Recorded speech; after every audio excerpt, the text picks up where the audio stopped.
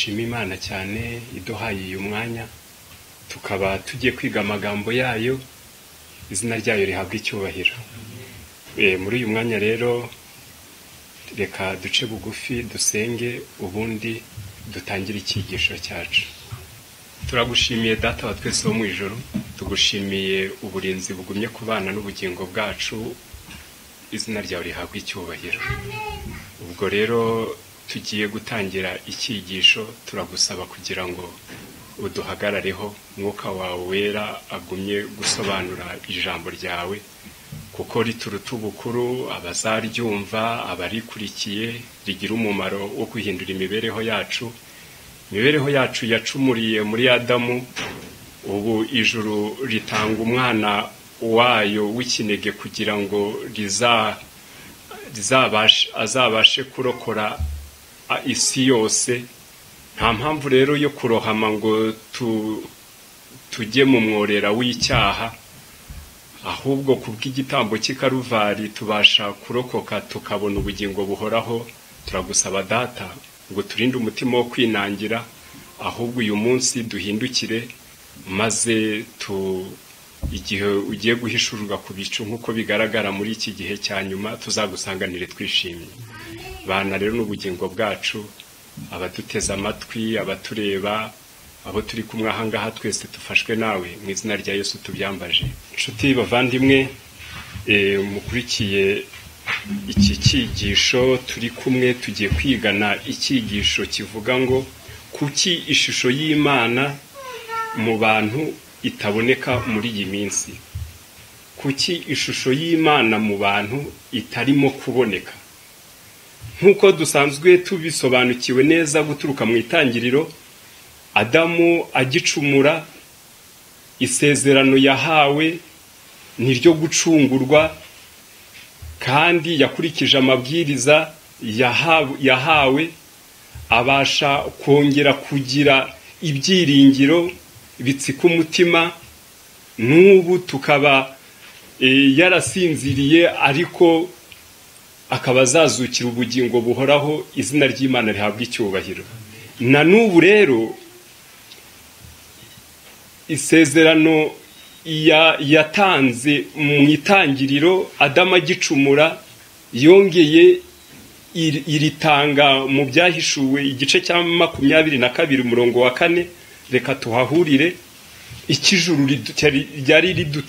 ryari duteganyirije, na n'ubu ikijuru ridutezeho, ni ryo tugiye gusoma mu byahishuwe igice cya 22 umurongo wa 4. Havuga ngo zizabona mu maso hayo izina ryayo ryanditswe mu ruhanga rwazo. Ngo zizabona mu maso hayo izina ryayo ryanditswe mu ruhanga rwazo. Uko rero niko Adamu isezerano ryari riteganijwe ryo kuzagira ngo umuntu muri iyi myaka ishize ari myinshi, abantu Imana izabaronke, bagaragare mu ishusho yayo, ziboneke imbata z'Imana, zizabona mu maso hayo izina ryayo ryanditswe mu ruhanga rwazo. Rero bavandimwe, nk'ukuntu insanganyamatsiko ivuga kuki ishusho y'Imana mu bantu bayo itari kuboneka muri iyi minsi iheruka, ijuru ryari riteganyirije yuko muri iyi minsi iheruka intore zayo zazabona mu maso hayo, kandi ishusho y'Imana yazagaruka mu bitekerezo mu by'abantu bacumuriye muri Adamu, bakongera bagahagarara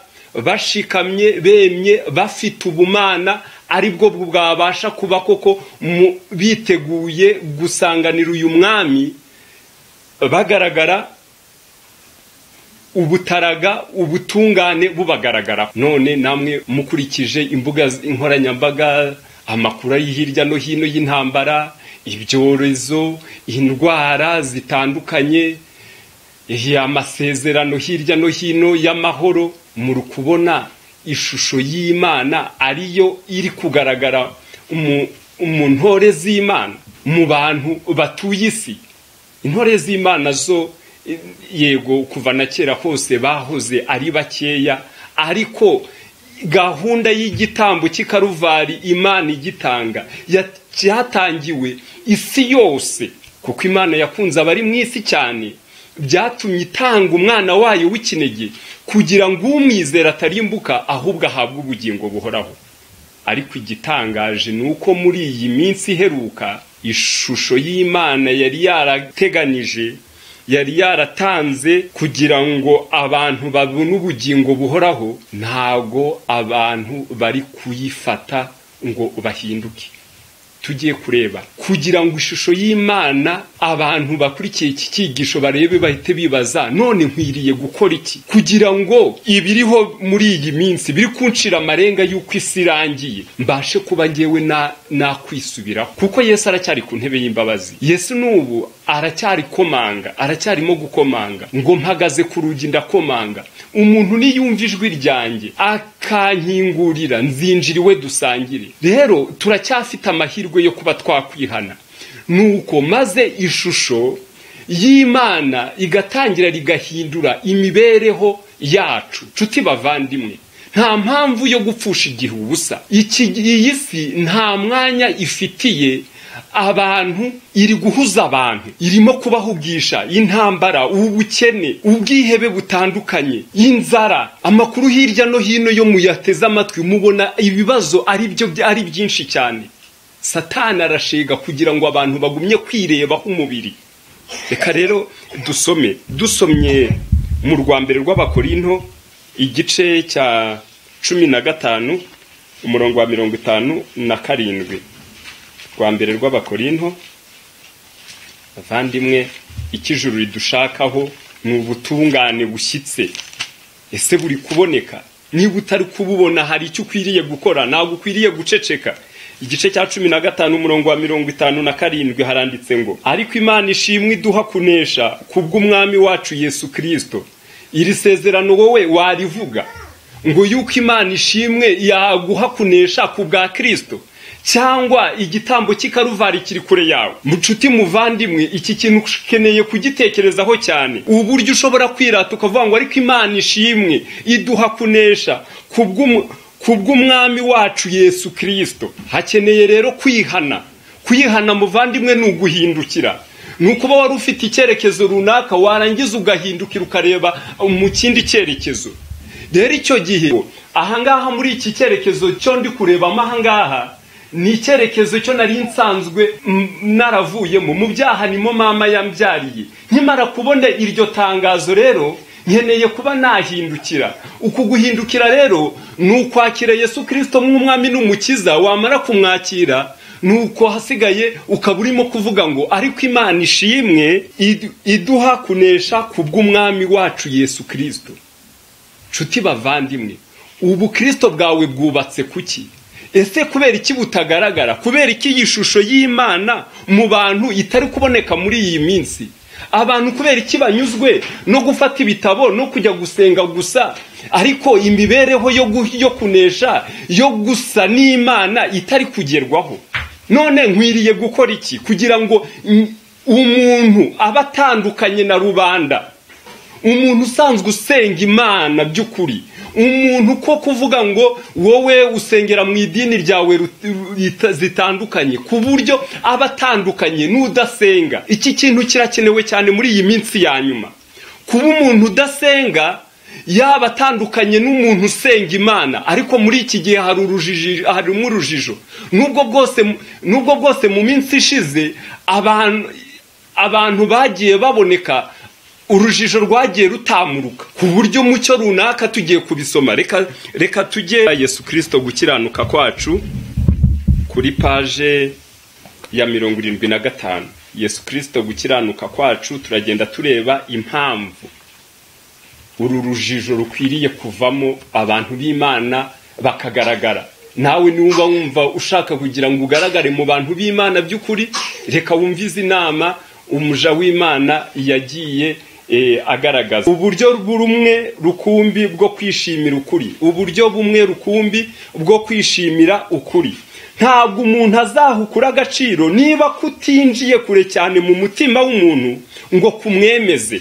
Ubutungane buzagabanuka n'iyobokamana rizahinduka amarangamutima y'ibigaragara inyuma, niba igisonga cy'imashini ihinga ari cyo kuri kitinjiye ngo kigere kure mu butaka budahinze bw'umutima w'umuntu. Bavandimwe, twagiye twiga ijambo ry'Imana turica hejuru, ariko twumvishe yuko igisonga cy'imashini, abantu baza amamashini ahinga akubita icyuma hasi kikazamura. Niba ijambo ry'Imana ritinjiye mu mitima ngo rihishure ibihishwe by'ibyaha, nibirangiza ubone yuko uri wo gucirwaho iteka, ngo nurangiza ushake ntama w'Imana ukuraho ibyaha by'abari mu isi, bizarangira ugumye gusenga uri kujya hejuru. Bavandimwe, ukuri gukeneye kwinjira mu mutima kugahinguranya, warangiza ukarukugenderamo. Barakomeje bandika ngo kumenya ukuri ni ngombwa, kumenya ukuri ni ngombwa, ariko kumenya kimwe mu bintu bikomeye by'ukuri ntibizadukiza. Kumva yuko mbarizwa ahantu nsengera, kumva yuko mfite inshingano mu itorero, ntago byazadukiza. Kugomba gushyirwa mu bikorwa. Ukuri mu magambo ntacyo kumaze. Dukeneye ubukristo bushyizwe mu bw'ingiro bwo gushyirwa mu bikorwa. Ukuri kugomba kwinjira mu mutima kukayiboneza kandi kukayezaho iby'isi byose n'ibyiyumviro byose, kukatwezaho iby'isi byose.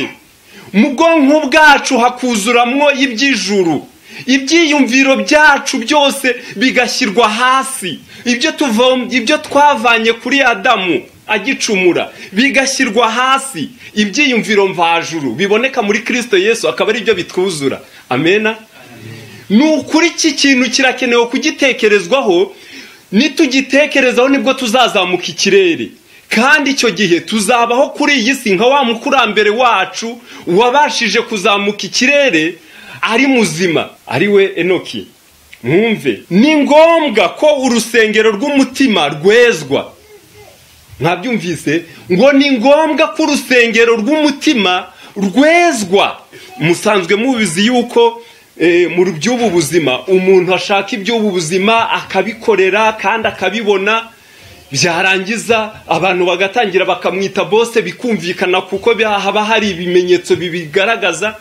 Rero n'ibyamwuka nabyo nibyo ni ngombwa ko nabyo bishebekerwa.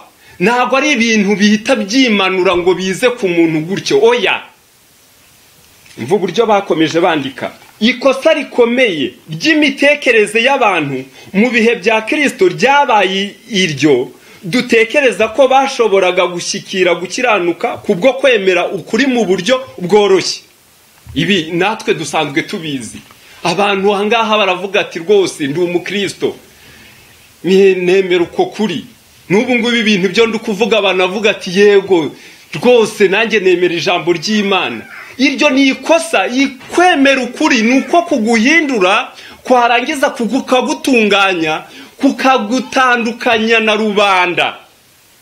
Kubona uri umwana wa perezida, uri umwana w'umwami, warangiza ukaba udafite itandukaniro na rubanda, ukavuga amagambo yo mu muhanda, ukagenda ukambara nka rubanda. Ntabwo biba bikwiriye. Umwana w'umwami, turi abana b'umwami bisumba byose, tugomba kugaragaza icyo turi cyo. Aka kaga katangiriye mu gihe cya Yesu, katangiye ku bakurambere bacu, na n'ubu karacyakomeza. Umva uburyo banditse kuri paji ya 76. Ako kaga karacyakomeje na n'ubu. Abantu benshi bibwira ko ari abakristo kubera gusa ko hari ihame ry'iby'iyobokamana bakurikiza. Kumva yuko nsenga, kumva yuko nkurikiza nsenga ku munsi w'isabato, kumva yuko ntakirya inyama, kumva yuko hari ibintu runaka naretse, umuntu agahita yumva yuko ibintu byakomeye none hari umutahajuru. Bavandimwe, twasomye ngo zizabona mu maso hayo. abo bantu bazaba basa n'Imana. Imana ntabwo ibone ku ruhande rumwe ngo ibisa neza ahandi ngo yongere ise ukundi. Oya, amazina y'Imana irera irakiranuka. Namwe mube mukiranutse nk'uko data wo mu ijuru agenza gute, akiranuka. Komeze ngo ariko ntibigeze binjiza ukuri mu buzima bwabo n'imigirire yabo, kandi ntabwo bigeze bakugira intego yo kwizera kwabo n'urukundo rwabo. Ngo niyo mpamvu batigeze bakira imbaraga n'ubuntu, imbuto z'ukuri kweza. Iki kirakomeye cyane. Nose ubundi abantu bagiye burira inkike, nta mbaraga y'ubuntu ihindura imitima, n'abanzi b'umusaraba. Rero hakeneye kwisuzuma cyane, umuntu akareba urufatiro rwe, yarangiza akareba akavuga ati ariko se koko naba nubatse ku musenyi. Hakeneye kwakira imbaraga ihindura. Nshuti bavandimwe, aya magambo arakomeye. Mu gitabo cyo Kugana Yesu kuri page 62 handitswe uburyo uku kwezwa icyatuma kuboneka nukuhe: nimwuzuze umutima wose amagambo y'Imana, kuko ariyo mazi y'ubugingo azabamara inyota yica. Mwabyumvise? Ngo nitwuzuze mu mitima amagambo y'Imana, kuko ariyo mazi y'ubugingo azabamara inyota yica. Abantu barahangayitse, ntago bakizi. Inshuti bavandimwe, reba uburyo ubayeho udafite ibyiringiro. Reba uburyo ubaye uri umukene mpeze w'umuntu utafite ishinge na rugero. Reba uburyo hirya no hino wumva igikuba gicitse, warangiza ukabura ibyiringiro. Inyota irakwishe ikaba kabi. Nta handi hantu hava ibyiringiro uburetse muri Kristo Yesu. Niyo mpamvu dukeneye kuzuza mu mitima yacu, twarangiza tukambara intwaro zose z'Imana kugira ngo tutishwa n'inyota. Ndetse niyo mutsima w'ubugingo wavuye mu ijuru. Yesu yaravuze ati, nimutarya umubiri w'umwana, nimutarya umubiri w'umwana w'umuntu, ntimunywe amaraso ye. Yongeye kubisobanura ati, amagambo mbabwira niwo mwuka nibwo bugingo. Yohana 6:53-66. Imibiri yacu irerwa n'ibyo turya n'ibyo tunywa, kandi uko bimeze kubw'imibiri niko bimeze no kubw'imitima. Ibyo tujya twibwira tukabyiga nibyo bizadutunga no gukomeza imitima yacu.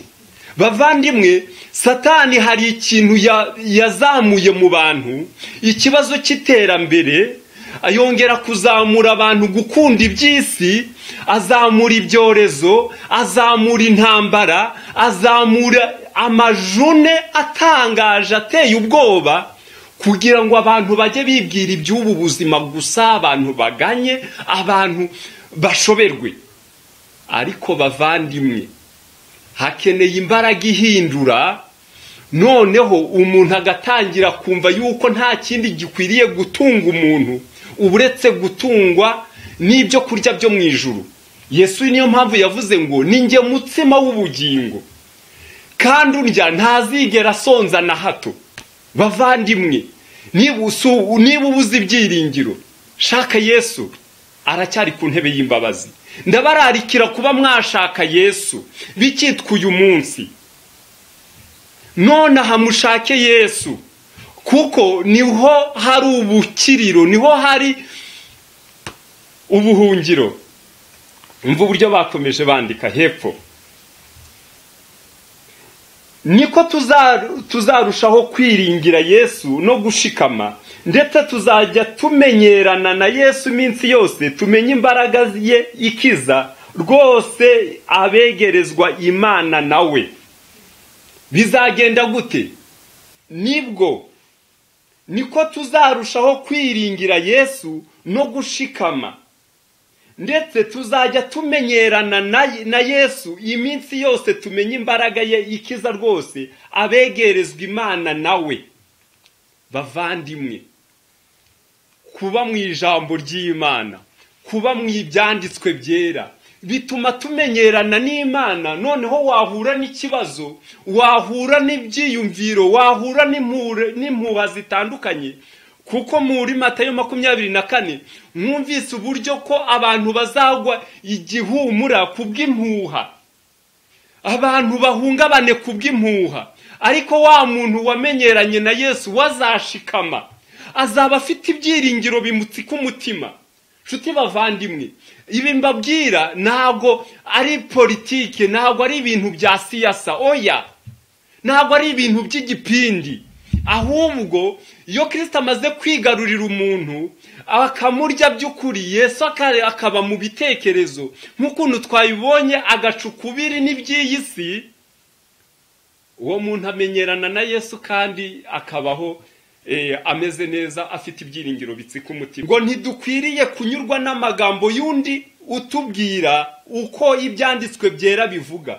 Murabyumva bavandimwe? Dukeneye buri muntu wese kwikorera ubushakashatsi akajya mu ijambo ry'Imana. Ntabwo dukeneye kuba umuntu twavuga ngo none se ko nize, ngo ko nasomewe, ubu ni ubuvungukira. Ntidukwiriye kunyurwa n'amagambo undi wese atubwira uko ibyanditswe bivuga, ahubwo ikidukwiriye ni ukwiyigira amagambo y'Imana. Nitwemera ko abandi badutekerereza mu cyimbo cyo kwitekerereza ubwacu, umwete wacu uzahenebera, uremare, n'ubwenge bwacu n'ubushake bwacu buzayonga, ndetse ibizatuma tudashobora gusobanukirwa n'amahame akomeye yo mu ijambo ry'Imana. Ibyo bintu bizatuma tutabasha gusobanukirwa n'amahame aboneye yo mu ijambo ry'Imana. Bavandimwe, buri muntu wese, impamvu ishusho y'Imana iri yahenebereye itaboneka muri iki gihe cyo mu minsi y'imperuka, nuko abantu baretse ijambo ry'Imana, ntibayoborwe nayo, ntibifuze gusa n'ibyo basoma n'ibyo biga. Rero muri nk'ukuntu twiza amashuri asanzwe, Satani akagenda akigisha ibyo gutungwa uyu mubiri, ni nk'uko hakenewe nanone ibyo kuba byaduhindura tugasa n'uwaturemye. Reka tujye mu Migani igice cya 6:22. Nugenda bizakuyobora, nujya kuryama bizakurinda, kandi nukanguka bizakubwiriza. Bavandimwe, mu mitima yacu huzuye iki? Ese koko ibyanditswe byera ni umurinzi? Ese koko ntumbeshejweho n'iki? Nukubaho ni ibihe bintu binyobora? Ni amafaranga se? Ni ubuhanga bwanjye se? Hano ijambo ry'Imana ritubwiye yuko dukwiriye kuyoborwa n'ibyanditswe byera. Nugenda bizakuyobora, nujya kuryama bizakurinda. Dukeneye kujya mu ijambo ry'Imana, dukeneye kuyoborwa n'ijambo ry'Imana, kandi nukanguka bizakubwiriza. Ese koko iyo ukangutse ubwirizwa n'iki? Ni social media, nukujya ku ikoranabuhanga ukamenya amakuru ari hirya no hino. Ese nukuri nuguhamagara tese mwaramutse mute? Bavandimwe, dukeneye gupfukama tugasenga, tugasaba umutima w'ubwenge tuvanye mu ijambo ry'Imana, muri Bibiliya y'ijambo ry'Imana, mu mwuka w'ubuhanuzi. Mu Migani 24:4. Kumenya niko kuzuza amazu yo muri rwo, mo ibintu byose by'igiciro cyinshi n'iby'igikundiro. Bavandimwe, ubumenyi bw'ijambo ry'Imana nibwo bubasha kuba bwahagarika impagarike yawe, ikaba yemye, ikaba itatse, isize amarangi yose akwiranye n'iby'Imana ishaka. Imana igutezeho yuko umubiri ugomba kurindwa, umwuka, ubugingo byose bikaba byezwa. Rero ntabwo umuntu akwiriye kuba ari nk'uruvu, oya, akwiriye kuba ari umuntu w'Imana. Kwitegura akaga gaheruka, paje y'157. Kwiga Bibiliya hamwe n'umwuka w'ubuhanuzi birakenewe. neretswe ko benshi mu bibwira ko bazi ukuri kw'iki gihe batazi mu by'ukuri ibyo bizera, ntibasobanukiwe n'imiterere y'ibyiringiro byabo, nta gitekerezo nyakuri bafite ku murimo ugomba gukorwa muri iki gihe. Ubwo akarengane kazaza mu gihe cyo gusuzuma uruhande abantu bahagazemo, hazabaho abantu bazasanga ko hari ibintu byinshi badashoboye gusobanura ku buryo buhagije. Ubona nubwo babwiriza abandi muri iki gihe, ngo bona nubwo bwose ari ababwiriza, ariko ngo bazasanga hari ibyo batashoboye kuba bahagararamo.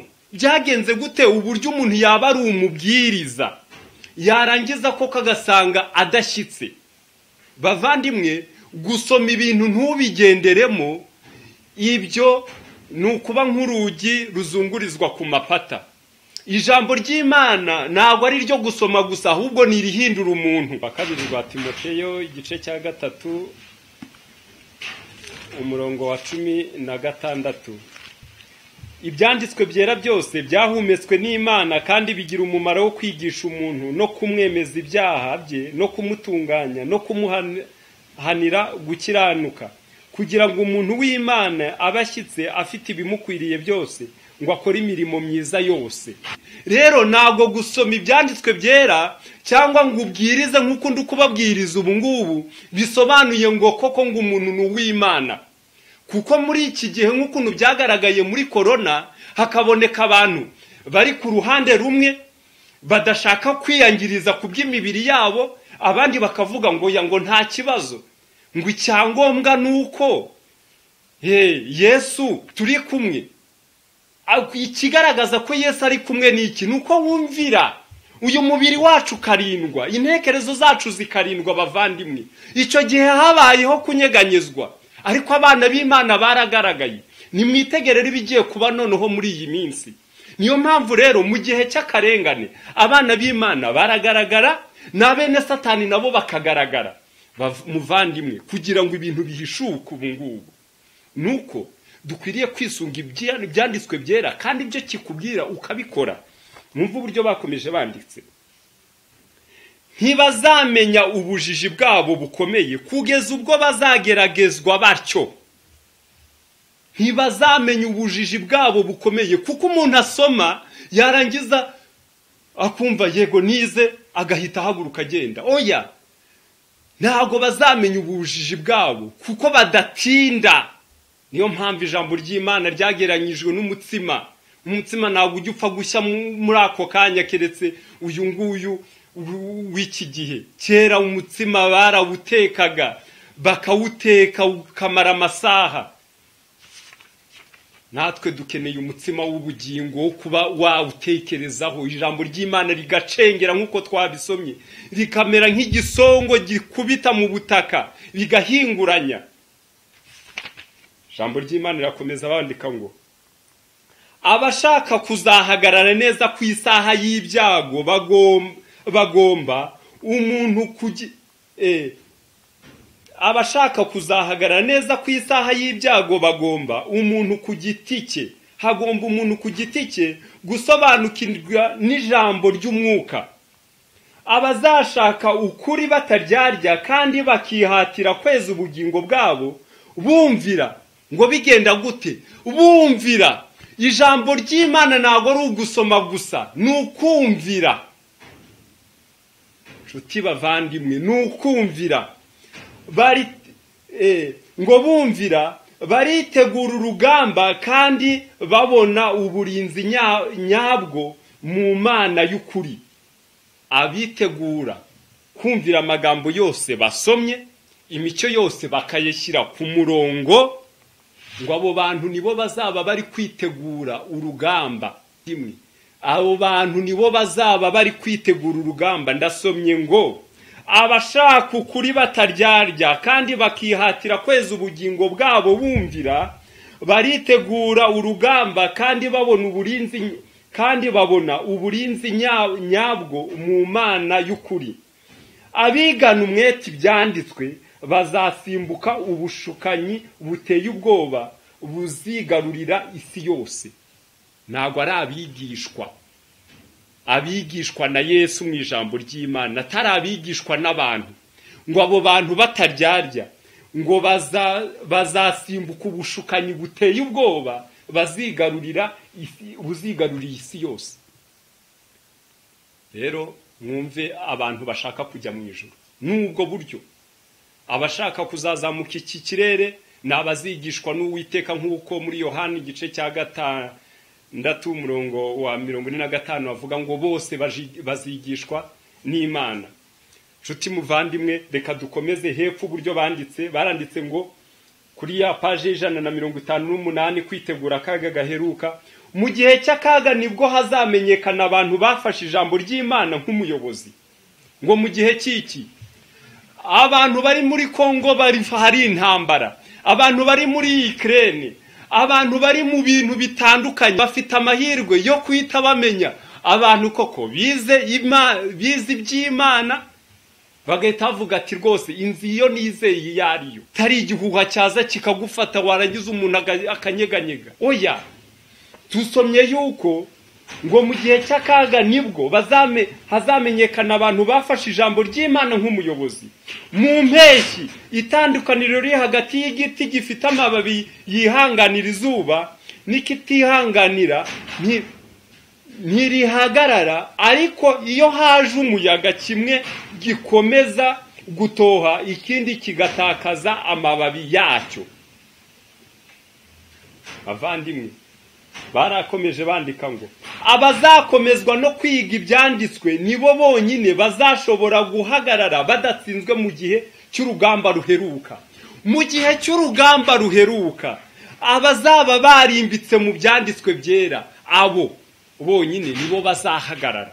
Nshuti bavandimwe, twegera ku musozo, ndabingingira mu izina ry'Umwami wacu kugira ngo mumwumvire.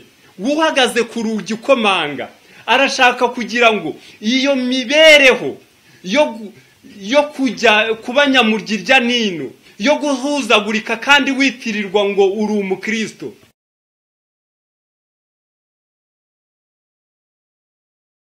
nzapfa nzakira simbizi, nurangiza uhindura icyerekezo. Bavandimwe, muri iki gihe iyi Bibiliya yuzuyemo amasezerano ari kumvira umwuka w'Imana, nabumvira Imana.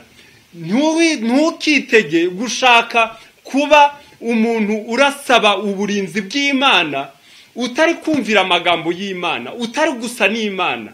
Cyakora muri Matayo igice cya mbere umurongo wa 23 ngo uzamwite ngo azitwa Emmanuel, bisobanura ngo Imana iri kumwe natwe. Kugira neza kw'Imana niko twuduherereza kugira ngo twihane. Niyo mpamvu n'ubu ngubu kiriho muvandimwe, ukeneye guhinduka, hakeneye impinduka.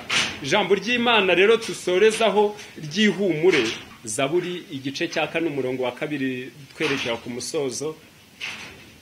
Munyazaburi yaranditse ngo Mana gukiranuka kwanjye guturukaho unsubize uko ngutakiye, warambohoye ubwo nari mfite umubabaro, mbabarira wumve gusenga kwanjye. Bana b'abantu muzageza he guhindura icyubahiro cyanjye igisuzuguriro, muzageza he gukunda ibitagira umumaro no gukurikiza ibinyoma. Tuti muvandimwe, ijambo ry'Imana riri gushaka ngo ibyo kubaho mu bitagira umumaro, ibyo kubaho mu binyoma, oya. Nyabuneka muvandimwe, ndakwingingira kugira ngo habeho guhindukira. Yesu aracyari ku ntebe y'imbabazi, akeneye kugira ngo uhindukire maze aguhindure ugire ishusho y'Imana, kandi yiteguye kuba yakubaka akakugeza ku gihagararo gikwiriye. Twareberaga hamwe icyigisho kivuga ngo kuki ishusho y'Imana mu bantu itari kuboneka muri iyi minsi ya nyuma. Rero wavuga ngo kuki ishusho y'Imana itari kungaragaraho. Rero kusuko nguko ntabwo wajya mu ijuru. Nyabuneka habeho guhindukira. Rero ijambo ry'Imana uko ritubwiye tuzabisobanukirwa ari uko tugiye mu ijambo ry'Imana, niryo rizadutunga niturangiza twongere tubeho. Umwuka w'Imana agumye kubana natwe kandi atwumvishe ibirenze ibi ngibi. Nibyo mbasabira ntiretse mu izina rya Yesu. Twatangiye dusenga, reka dusoze dusenga. Turagushimiye Data wa twese wo mu ijuru, izina ryawe rihabwa icyubahiro. Utweretse yuko dukwiriye kujya turya umutsima wawe uko bwije n'uko bukeye, kandi duharanira kukumvira. Ntago biri mu mbaraga zacu kumva yuko twakwitera inyota, ahubwo ni wowe udutera inyota. Turagusaba rero wowe mutsima w'ubugingo wamanutse uva mu ijuru, ugaca bugufi, udutera inzara n'inyota byo kugushaka, maze ubwo ugiye kugaruka tuzagusanganire twishimye. Bana n'abatuye iyi si yose, kandi ukukugira neza kwawe kugumye kutugenderere. Nibyo tugusabye tukwizeye mu izina rya Yesu. Amina.